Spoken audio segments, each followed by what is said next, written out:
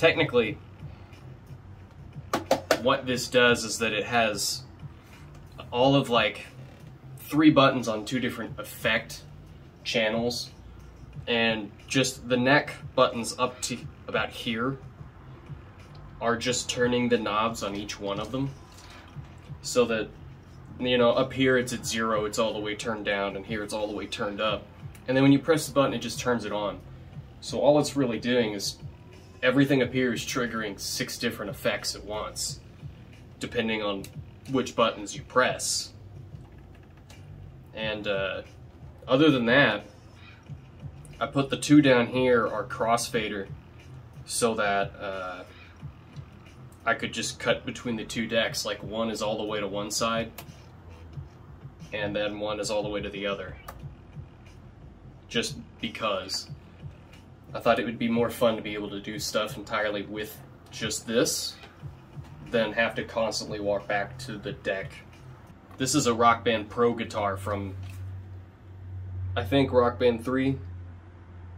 Yeah, it says Rock Band 3 on it.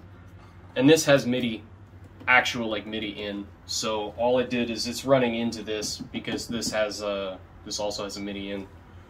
So it's just, I'm using it as a MIDI instrument, but I'm just using the buttons on the neck to launch effects, really. That's all I'm really doing with this. It's fun. It's fun to play with it because you get a bunch of neat little tones and sounds by just fiddling with this. I mean, the way that there's 6 different effects, and they're all just kind of haphazard. Like, they're just random. I don't really, like, the higher up you go, the more you turn it, and usually most of these, like Beat Masher, play up here, but then like Lo-Fi and the reverse one and the flanger are really cool down here. So it's kind of just like slap them around. And with the crossfader cut, I can be a little more proactive, because like if you were going to stand on stage and you were just going to fiddle with effects the whole time, that's not really cool, is it? So I added the crossfader so you can be a little crafty, you know?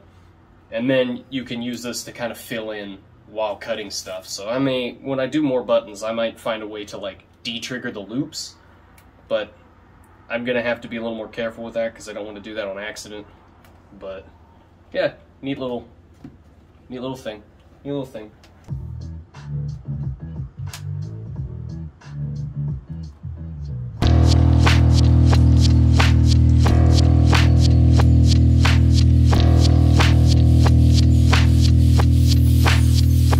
Drop the beat.